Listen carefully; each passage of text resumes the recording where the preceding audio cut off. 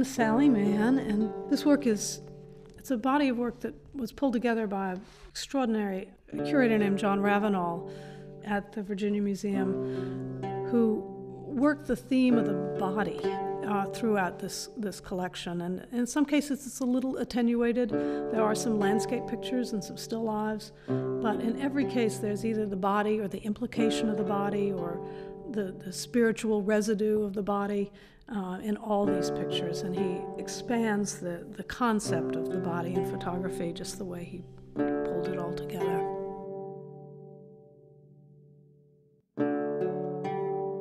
Many of the pictures in this show are made with the wet plate collodion process, which was one of the earliest photographic processes.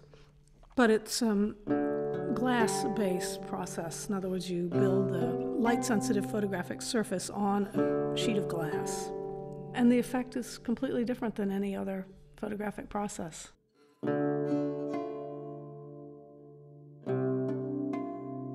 It's at once very specific, and yet it has the overarching feel of antiquity to me, and a sort of mystery about it that belies the specificity. It's really quite an evocative process.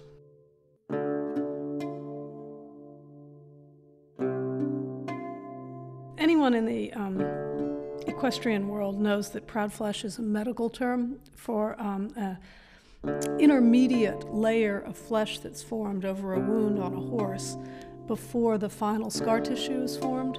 And it's extremely ugly, and it's actually not necessarily conducive to healing.